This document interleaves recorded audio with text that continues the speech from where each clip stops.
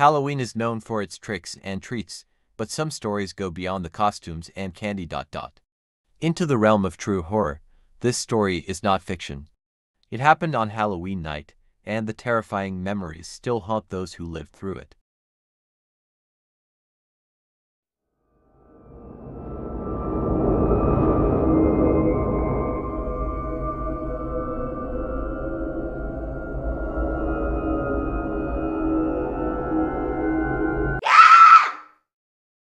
It was Halloween night, 1957, in a quiet, peaceful neighborhood in Los Angeles, California.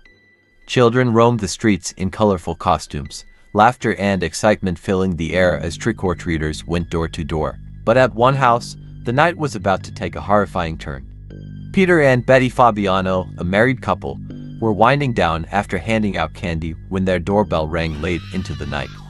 Peter, thinking it was one last trick-or-treater, opened the door without hesitation. Instead of a child in costume, a figure stood before Peter wearing a mask, a grotesque, ghoulish mask hiding a deeper evil.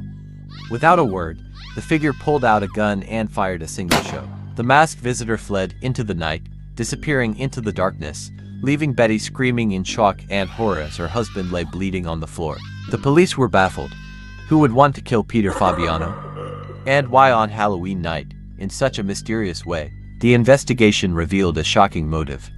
The masked assailant wasn't a random killer but a woman named Joan Rabel, who was involved in a complex love triangle with Peter's wife, Betty.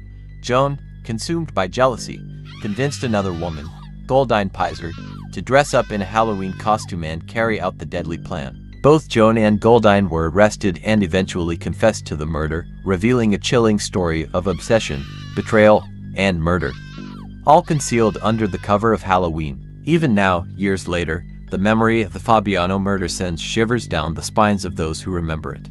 What began as a typical Halloween night ended in unimaginable horror. A reminder that sometimes the real monsters are the people we know, hiding in plain sight. Be careful who you trust. Especially on Halloween. Happy Halloween, but beware. Not all monsters wear masks.